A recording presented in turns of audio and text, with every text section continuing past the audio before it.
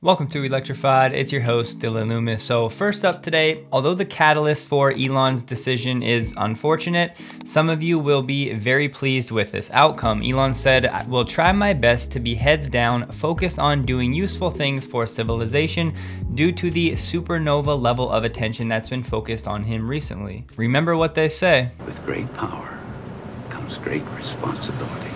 A note from yesterday's video when I shared some of the data from that Autoline network video, all of that data that you heard was for the United States market only. Thanks, Christopher. Speaking of EV sales data, Kelley Blue Book just put out this report for electric light vehicle sales Q2 this year. Starting with the top half of the list, we're just going to focus on the year-to-date sales. That includes Q1 and Q2. And just note the segment share, this year-to-date column on the far right. This is the percent market share for just the EV market, not the overall auto market, for each individual car listed on the left. On this segment of the list, we only have 3 vehicles with over a 3% EV market share, those being the Kia EV6 at 3.4, the Hyundai Ioniq 5 at 3.7, and the Ford Mach-E at 4.8%. Now, unveiling the bottom half of the list, the only other 4 vehicles above a 3% market share is the sexy Tesla lineup.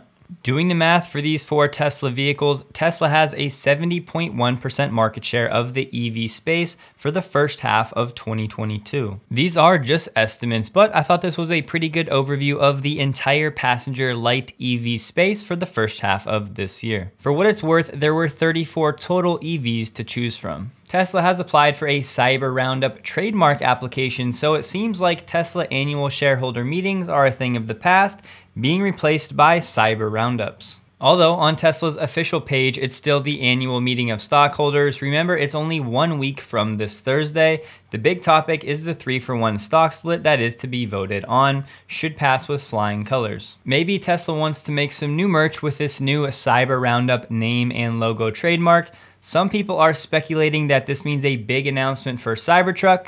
I'm not one of them. This is a pretty big story as Government Motors has been revived for part 2. The Department of Energy intends to loan both GM and LG Energy Solutions $2.5 billion to make batteries. At least they're doing it here in America. No Mexico jobs here, as this is for battery production in Ohio, Tennessee, and Michigan. This is from that same ATVM program, the Advanced Technology Vehicles Manufacturing, that actually loaned Tesla money back in 2010. This is the first loan under this program umbrella that will be strictly for battery manufacturing. Ultium LLC, the umbrella making GM's Ultium cells, said facilities will create more than 5,000 new high-tech jobs in the US. Production at the Ohio plant expected to start in August. Production in Tennessee is set for late 2023 and Michigan in 2024. The Department of Energy has already received requests for more than $18 billion of loans. These are supposed to be loans, not just handouts, from the auto program, and expects at least another $5 billion in requests that are actively being prepared. The program currently has $17.7 billion in lending authority available. So this is a loan that's intended to be paid back, and a lot of people give GM a hard time for the bailout in which the federal government lost about $10 billion. The fact is, GM actually satisfied all of its obligations for the part of that deal that was a loan that was to be paid back. Basically what happened was the shares in this new restructured GM that the federal government owned, they never rose in value enough to make up some of that deficit. So ultimately in 2013, when the federal government sold the remaining shares of GM, it was still in the hole about $10 billion overall from the roughly $50 billion bailout that GM received. The argument really should be that GM should have been forced to use some of the cash on its balance sheet to actually pay back the taxpayer, whether it be via profits or something else, because of the ultimate shortfall that the government experienced, and that money of course came from the taxpayer. Can you imagine the FUD if Tesla got a $2.5 billion loan from the government now? People are still making a huge deal about Tesla getting $465 million in 2010 that they paid back 9 years early. All of the headlines would be, Tesla would be dead without government bailouts. Elon's a government grifter. Now, do I think Tesla would allocate this capital more efficiently? Absolutely, I don't even think it's a question. But at least we're getting some more batteries made in America, and hopefully GM can pay back this loan, but maybe I'm being too optimistic. I won't spend much time here as I think most of us already know this and believe this, but for friends or family members that are still skeptical, this would be a good research report to possibly share with them. It's from the Union of Concerned Scientists, and the main finding: over its lifetime from manufacturing to operation and disposal, the average new battery electric vehicle produces more than 50% less global warming pollution than a comparable gasoline or diesel vehicle. The link will be included below. There's both a full report and an executive summary. I'd recommend sharing the executive summary with people new to EVs. We got a new note from Morgan Stanley on Tesla stock. I just want to highlight what I see as flawed reasoning. Adam Jonas said Tesla will exit fiscal year 2022 at nearly a 2 million annualized run rate. Scroll down a touch to unit volume estimates, and for fiscal year 2023, their estimate is 1.98 million units. So Jonas just says Tesla will be able to produce a run rate of 2 million at the end of this year, but then will only deliver 1.98 million at the end of 2023, basically expecting zero growth for the entirety of 2023. I think this is even worse. So Tesla's automotive gross margin ex regulatory credits in Q1, a more normal quarter than Q2, was 30%. With that number in mind, Jonas is saying that for 2023, Tesla's auto gross margins ex credits are only going to be 23.8%. His main reasoning is higher input costs, and he does say it's probably too conservative. However, this totally disregards the operating leverage once Austin and Berlin are actually ramped. Honestly, I think in 2023, Tesla's auto gross margins ex credits will be over 30%, considering they just did it in Q1 of this year. Apparently, the trend for 2022 is for environmental groups to attack and try to slow down the one company doing the most for the environment. This is a letter just written to Tesla asking Tesla to terminate their planned investment in Indonesia's nickel industry due to potentially devastating impacts on the environment and the lives of Indonesian people. Their main arguments: environmental damage and deforestation. They then said this would criminalize local communities, and as an example, they said 3 local people protested and were basically suppressed. They cite severe consequences for women because in this patriarchal society, they're the ones that have to come into contact with the natural resources, the soil, and the water that would reportedly be harmed by this nickel industry. Signed by these organizations and some others. Look, you can always plant more trees, you can set up protocols to protect the water. This really seems like another case of missing the forest for the trees. There's this huge overarching climate problem that we need to solve, and people seem to be focusing on these little specific instances. I'm not at all saying these complaints aren't valid, I'm just saying when you weigh the scales, most decisions in life are trade-offs. All of these other organizations as well that signed off on this letter apparently also do not understand the importance of Tesla's mission. Ultimately though, I think this will be a very positive thing if Tesla ends up working with Indonesia. This push from these groups will make sure that Tesla is aware of the concerns so that they can do the best they can to protect the environment, all the while getting the resources Tesla needs to push us to sustainable energy. Chuck Cook shared some drone videos of the Tesla ADAS team actually testing his left turn. Now, as you can see, using the median to wait to make the final part of the turn. In this one, it actually yielded to the other car that was in the median that had the right of way, so that's good. In the last clip, Chuck said that at this point, it would usually wait for all 3 lanes to be clear.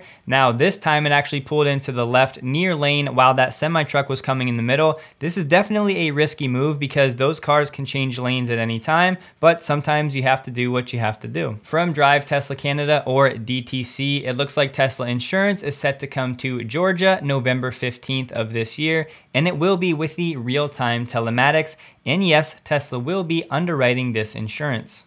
The program will be distributed through the digital InsurTech platform from Tesla Insurance Services. I went ahead and updated the Tesla Insurance map. We currently have 9 states in the different shades of green and the blue where Tesla Insurance is active, and 4 states now including Georgia where it's upcoming hopefully soon. If it's somehow not clear by the key over here, all of the gray states there is currently no Tesla Insurance available. Genuine Impact on Substack actually made this Tesla flowchart for its Q2 financials. Won't spend much time here. I just wanted to show it to you. I think these are really cool, especially for visual learners, and it's good to maybe take 5 minutes and take a look. So go ahead and pause the screen or take a screenshot, and just so you can see the bottom part where these cost of revenues are actually split up. For anyone that may be new to financial statements or income statements, I think these flowcharts are an awesome way to better understand those documents, so it could be worth taking the time to kind of get these flows down, so when you read Tesla's actual reports, they'll make a lot more sense. You guys know as of late, I voiced my disagreement with Gary Black on a few different topics. However, today we're fully in agreement. He said Tesla's free cash flow story is so underrated, and the looming investment grade credit rating upgrade will change the whole narrative around Tesla to blue chip growth stock from momentum stock. Not only that, but certain hedge funds and pension funds can actually only invest in investment grade companies, so this will be a pretty big deal for Tesla stock, maybe over the next few weeks. The latest update on Giga Shanghai is that all of the upgrades for both Model 3 and Model Y are set to be done on August 7th. Gasgoo reporting that the Model Y upgrades were done on July 16th, and then the Model 3 upgrades kicked off the following day on July 17th. Multiple sources confirming the second phase production lines for the Model Y are already back to work in some capacity. Reports vary, but for both Model 3 and Model Y, pre-upgrade they were doing around 2,500 units per day. After the upgrades, it's set to go up to around 3,500 units per day. This was randomly awesome, as Ogden on Twitter shared this video of the Tesla Dashcam capturing a meteor on camera, which is a nice change of pace from the typical road rage or terrible drivers that Dashcam usually gets. It looks like Germany is set to roll back EV subsidies starting next year. The weird part is that these won't expire on a certain date. It's only going to be when this certain money allocation of $2.53 billion is actually spent or expired. For this article, remember right now the US dollar to the euro is essentially 1-to-1, so euros is the same as dollars. Premiums or incentives for pure BEVs priced below $40,000 will fall from $6,000 to $4,500 starting at the beginning of next year, and to $3,000 over the course of 2023. There's no subsidy for people buying EVs over $65,000. Subsidies for company cars or fleets will fall away, and the government will also axe incentives for plug-in hybrid cars at the end of this year entirely. As you would expect, not everybody is happy with this decision. From investing.com, Tesla has a recall for a small amount of Model Ys due to the front bumper carrier structure that may cause the passenger airbag to deploy incorrectly. This is one of the first recalls for Tesla that cannot be updated OTA. This will require a service appointment. VW has officially started production of the ID.4 here in the States in Chattanooga, Tennessee. They're expecting production capacity of 7,000 cars per month in Q4 of this year, further increases next year, and first vehicles set to be delivered as early as October this year. This is a milestone of sorts, as it is VW's first electric vehicle manufactured in the United States. The first production variant will have an 82 kilowatt-hour battery, and later this year they'll come out with a 62 kilowatt-hour version. It looks like just yesterday, SpaceX filed a new application with the FCC. This is a request to use the 2 GHz band to operate a mobile satellite service, which will involve augmenting Starlink satellites. Yes, this is different from the Starlink Maritime and the Starlink for RVs. This, if I'm reading it correctly, is actually for mobile users, specifically in remote locations. This new service would use Starlink satellites to beam the communication data to users on the ground instead of relying on traditional cellular base stations. SpaceX says it can do this after it acquired Swarm, a California startup behind nano satellites capable of supplying internet connectivity to the Internet of Things devices in rural regions. Internet of Things is basically just the communication network of all devices. The company's plan is to add a modular payload on Starlink satellites capable of using the 2 GHz radio band to power the mobile satellite service. The company is hinting it will involve selling a portable device that can connect to the network. Clearly, right now, some of the logistical details are a bit unclear. However, it looks like SpaceX is looking to use that 2 GHz band. In the description, they actually talked about how Dish Network kind of has access to to that spectrum, but they're not doing anything with it. So they basically said, hey, like give us access to this. We can use it much better than Dish is. And Dish's contracts are expiring soon anyway. Simply put, my interpretation of this new service could be just for basic communications and data access, not like some 5G new network with unlimited data. So in areas where there's no cellular connection or internet service, people could still actually make phone calls, send a text, or use a limited amount of data. Back in 2012, Dish actually bought that 2 GHz spectrum for MSS or mobile satellite service and have basically just been sitting on it, not actually providing any service since. In response to all of the short seller FUD, Sawyer said the best thing you can do honestly is to keep killing it at Tesla, to which Elon said, good point, will do. GM reported earnings and missed for Q2. However, they said that they were unable to ship 100,000 vehicles by the end of the quarter due to parts shortages. Go ahead and pause the screen if you want to check out the numbers. What I really want to highlight is that GM said it expects net income of between $9.6 and $11.2 billion for the full year 2022. So let's call it in the neighborhood of $10 billion. For Tesla, through the first 2 quarters of this year, Tesla has already done over $5.5 billion in GAAP net income. So Tesla could easily have more net income than GM this year while producing a fraction of the vehicles. Forward Cap added, despite selling 82% fewer vehicles than GM in Q2, Tesla generated 36% more net income. Here's the table he shared. Tesla's vehicle deliveries significantly less than GM in the quarter, going down to GAAP net income 36% higher. This is before GM has really spent the money to transition to EVs. GM did say, however, that they have binding agreements securing all battery raw material, supporting their goal of 1 million units of annual EV capacity in North America in 2025. So it's good, but is this catching Tesla good? Not even going to read this one, but are any of you actually surprised? Last up for today, this tweet from Tesla. We did talk about this last week, Tesla's new shareholder platform, where you can vote and do certain things by connecting your brokerage to verify you're a shareholder. So there are some more features to come, but we did cover this last week. If you missed it, I'll include a link below. That'll do it for today. Please take a second to like the video if you did. Hope you guys have a wonderful day, and a huge thank you to all of my Patreon supporters.